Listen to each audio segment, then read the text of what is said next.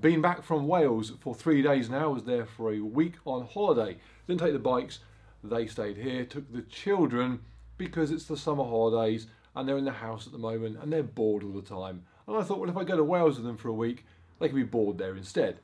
Now Wales is very rugged and it's outdoorsy and it's very back to nature. And hopefully that explains the two what there seemed like good ideas that I have come back with. Number one, I want to buy a Jeep Wrangler.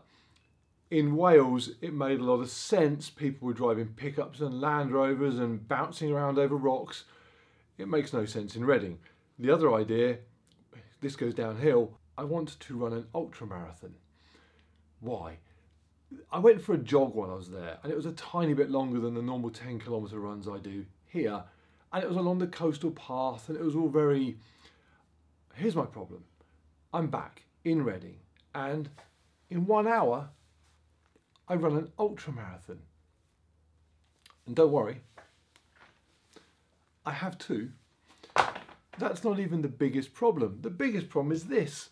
Yesterday I found myself in a Jeep dealership. I took Jenna, my voice of reason and common sense. She said the one in burnt orange looks really, really cool.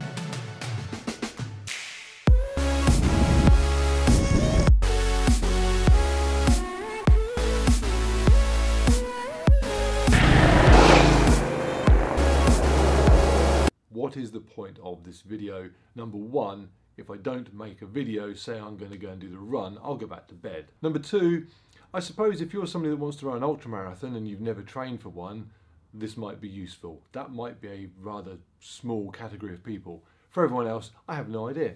Don't watch it. Or do and laugh, who cares? Let me give it all some context for you so you know where I'm at going into this. I can run already. I run 5-kilometre park runs. I run the occasional 10k race.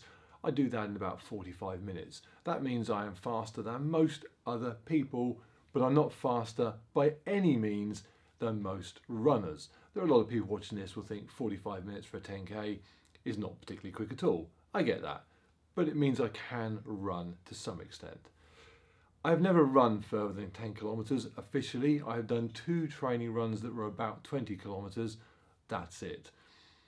I'm today going to run 50 kilometres. 50 kilometres. My hope is that it will be like running 5, 10 kilometres and I can run 10 kilometres fine. So I just do it 5 times. That's the plan really. The plan is to run 5 times 10 kilometres and hope that the compounding effect of doing one after the other non-stop doesn't have a compounding effect. Already this is making so little sense. I'm taking my GoPro, I'm going to film what happens. I just want to go back to bed. I'm here, I'm registered. Number 78. This run is actually hopefully quite a good one to start off with. The downside is that it's an out and back lapsed race. So you run 5 kilometers, 2.5k out, 2.5k back repeatedly. Some people are going to do 1 lap, 5 kilometers, then go home. Some will do 10, 15, 20, whatever. You can run as long as you like. We have 7 hours maximum, so you can run as far as you can go within 7 hours. All right, 10, 5k laps. You get your 50 kilometer pin to go with your medal and off you go. Now, that's a bit boring because it's backwards and forwards on the same path, but it does mean that I come back past the starting point, the aid station with the snacks and food and drink and first aid every 5 kilometers, so 10 times hopefully. That gives me a bit of reassurance. It means that worst case scenario, I can get access to anything I might need, including my car if I want to go home. So although not the most adventurous ultramarathon, it might well be the most sensible one to start off with. I'm going to take the GoPro with me and just update accordingly. Yeah, here we go.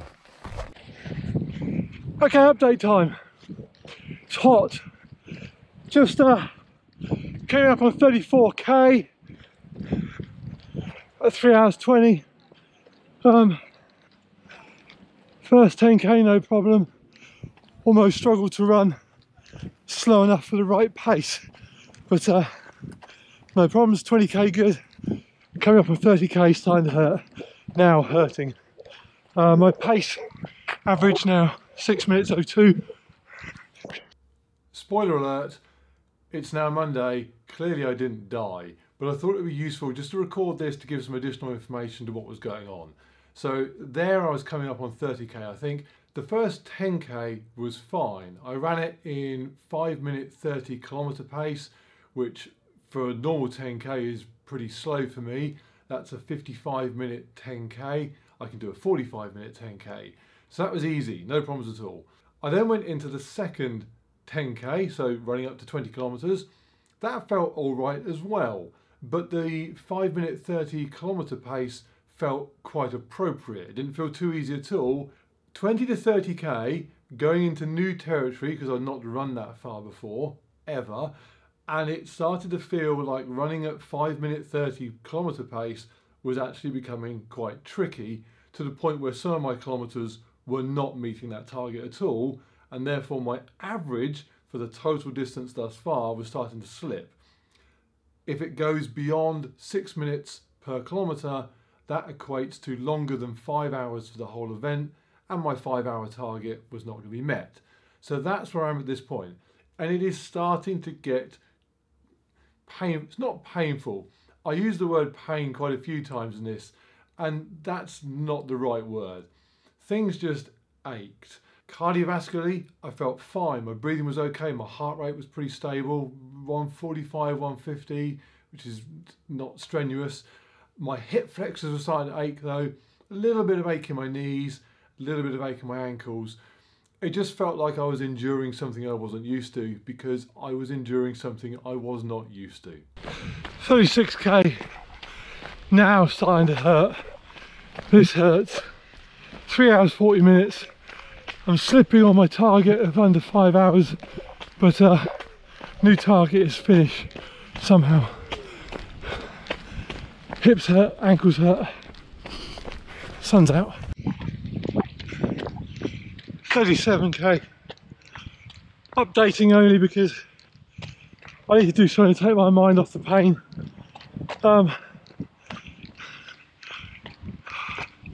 37k is about 15k further than I've ever run in my life. And the only times I got close to it is a couple of 20k training runs. We are in new ground. It's horrible ground. I've adopted a running technique that to the outside world probably makes me look like I'm 100 shuffling along, but to me I feel like at least 110, so God knows. Quick point on the running technique thing, because it was influencing that discomfort I was having then and a bit of discomfort I'm left with now. I used to land on my heel when I ran. I started running at way over 300 pounds in weight, and landing on my heel meant that I had pain in my, where didn't I have pain? Shins, knees, hamstrings, quads, hips, toes, ankles, everything hurt. I read the book Born to Run, and like anyone that reads the book, I immediately went out and bought some Vibram 5 fingers and started barefoot running, and all the pain disappeared completely. I still have some 5 fingers in the gym because they look like that, and I don't wear them outside the gym. All my running shoes though are 0 drop. It means there's no difference between the height and the forefoot and the heel, which allows for that running technique of landing on the midfoot, which means I have 0 pain and discomfort when I run normally. But when I get really, really tired, that could be the end of a 10k race where I've pushed hard. It could be an obstacle course race that's gone way over 2 hours, or in this instance, at 28, 29 kilometers, for some reason, I don't know why, my body likes to go back to a heel strike technique. Why does it do that? Why does it? I don't know. My body does it though, and if I'm not mentally aware of it, before I know it, I've done 5 or 6 kilometers running badly and pain kicks in. Coming up off 40k, 4 hours 5 minutes, so there's no way I'm going sub 5. New plan, sub 5.5. And if I can do it without stopping, which I haven't yet, run the whole thing, I'll be very happy. Right now, I'm not very happy. Right now, I'm in lots of pain. Pain, it's all relative. I'm stiff. I'm stiff and aching. It's not pain. Man up. Yeah, man up, big baby. So at this point, that 5 hours thing is gone. I'd have to increase my speed at this point to get back on track. Never going to happen. My new objective became 5.5 hours. But actually, my biggest objective throughout the entire thing was to run the whole way. I only stopped to walk at the aid station to grab my water, and even then only for a moment, and then back to running again. Running slow, but running. I appreciate there are many people that enter runs and then walk either some or all of the distance. People go to park runs and walk them, and that is absolutely fine. If that's what you want to do, more power to you, better than sitting at home. But for me, my objective was to run it. I didn't want to say I'd run an ultra marathon if I hadn't. So at this point, and it was hard work, I was just fighting the urge to walk. 42k, and my Apple Watch, piece of junk, has just told me it's got 10% battery left. So I had to shut down my podcast. So that sucks. Just gone through 44k, watch has died. Full on Jack Bauer, off the grid, gone dark, styly running now. This is quite exciting now because I'm on lap 9. It's the last big lap. Each lap is actually a bit more than 5k. So the 10th and final lap is a shortened one just to get you to the 50k. So this lap 9, the last full lap. I just like the idea right now that it's the last of something. Okay, just over a park run to go. Yay. I cannot go any faster than I'm going. But I'm running. I'm ultra running. Bizarrely. Okay. A few more K. When I get to the 50k marker, I turn around, go back, and I'm done. About 1.5 kilometers to go. I am so done. In every possible sense, just, man, I'm done.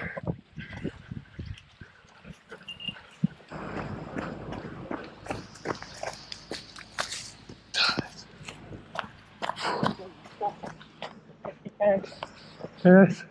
How many laps you on? 13 now. Man, crushing it, unbelievable. That guy that just came past me is on way over 65k. He's ignoring the 50k thing. He's just running as far as he can in the 7-hour time limit for the whole event. Absolute beast. He's running like he's out for a casual Sunday stroll. Unbelievable. Anyway, I am now on the last ½ kilometre, and I'm going to talk over this clip because the wind noise makes it rubbish otherwise. That guy that ran off ahead of me is doing regular full laps because he still has plenty to go because he's nuts. I am on the much shortened last lap for people doing 50k.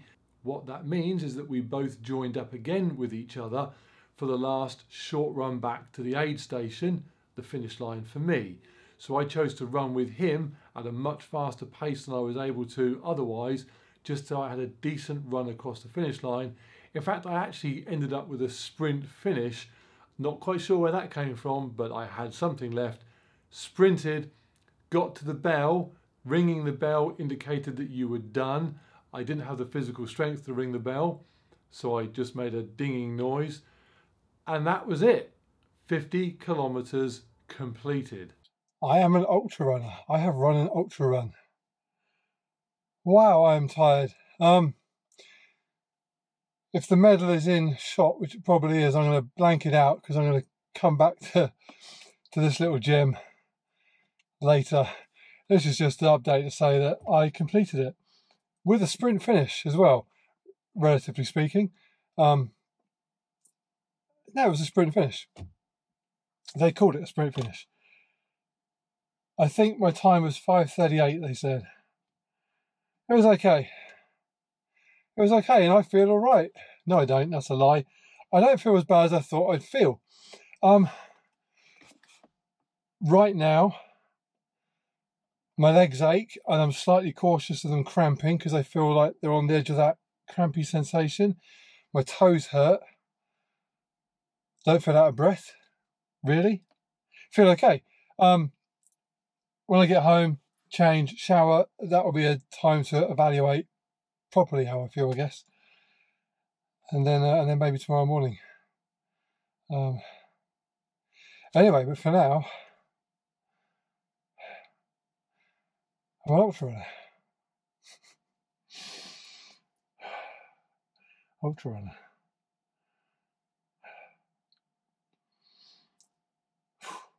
So what have I learned after all that? Well, three main things. Number one, the human body is pretty good, as long as you're in reasonable shape to begin with, at just getting through something it's not used to doing and coming out relatively unscathed, because I feel good today.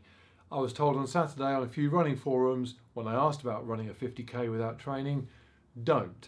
You're going to get injured, you'll get hurt, it will go very, very bad, you are mad. And that is good, sensible advice, but for me, they were wrong. I'm really feeling great today. I'm going to train later, not doing legs, but I'll be in the gym. Got a yoga class tonight to stretch everything out. And I'm back to normal tomorrow. Going to run 5k tomorrow, probably do a 10 on Thursday. And on Sunday, I've got a 20k obstacle course race. No concerns about that. I feel absolutely ready. Not injured at all. Number two, my diet was spot on for that event. I ran it with water and a couple of sports gels right towards the end. I eat normally a combination of intermittent fasting, so I don't eat until late in the afternoon, and keto, so low carb when I do eat, until very late in the evening when I have a measured amount of carbs, more than somebody on keto would normally do. If you're interested in that protocol, Ben Greenfield is the guy I follow online. I'll stick his link down below. It works for him, works for me very, very well. What I didn't need to do was go to the refreshments table like everyone else seemed to and eat brownies and sugar and Mars bars and Coke and Tango. I had no requirement for that at all. I felt good the entire time. I never felt hungry. I never felt out of energy in that sense. Felt really good. Got home, ate as normal, eating normal today. When I start to eat, everything's good. Number three, pay attention. I learned to pay attention because one of the reasons I went for this particular race was that when it popped up on my Facebook feed, not only did I see that it was local, but also they were advertising a great medal, and I love a great medal. They were calling it the Forest Run. I figured it's not really for a forest, it's a bit of woodland along a riverbank, but whatever, a forest run, an outdoorsy ultra run medal, this is going to be awesome. When they said forest, I thought trees and squirrels. What they meant when they said forest was Tom and Hanks, hence the medal is Forrest Gump inside a box of chocolates. I'm still not sure what to make of the Run Forest Run medal, but it's a medal. So that's it. Am I going to run another one? Am I going to run another one? Not immediately. At some point next year, probably. I quite like the idea of getting under 5 hours. I've got a couple of big, long Spartan races this year, 2 beast events coming up there, ample long enough for me for now. I have no immediate desire to go and run 50 kilometers again anytime real soon, but it doesn't matter. I am an ultra marathon runner completer. I run one. And that makes me rugged and outdoorsy. And that pretty much automatically qualifies me to go and buy a Jeep Wrangler. No, it doesn't. Maybe it does.